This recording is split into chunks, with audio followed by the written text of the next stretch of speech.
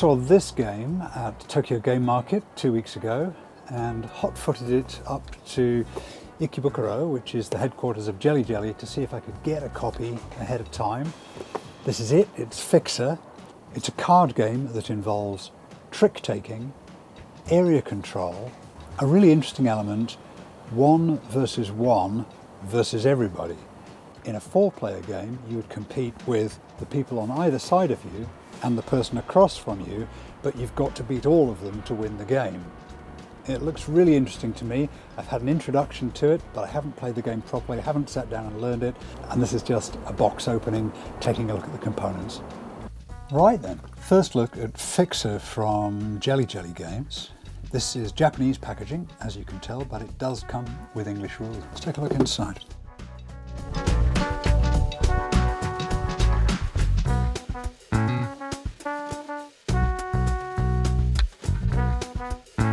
So right away we've got that rather lovely subdued greys and contrasting red, always a good look. 2 different language rule books, and this looks pretty comprehensive.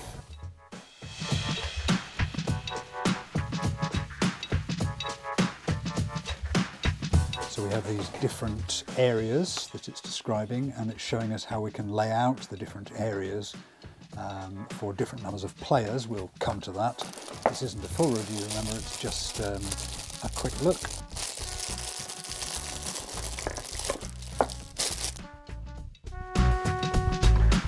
Again, nice use of this red and black and the grey. This is actually very light blue. These are wood.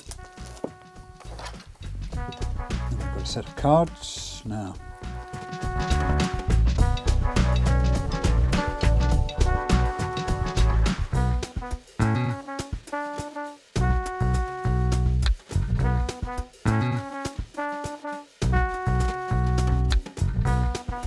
So look, we've got the regime is weak to the, I think that's the people, is it? Yes, it's the people. So 1 to 9 in each of 4 suits. People, media, capital, and regime.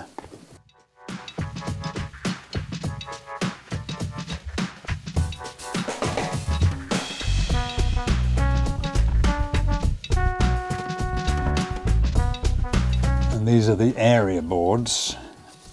Right then, nice small box, handy for travel, Christmas travel, which I will be doing. Probably want to get some sleeves on these.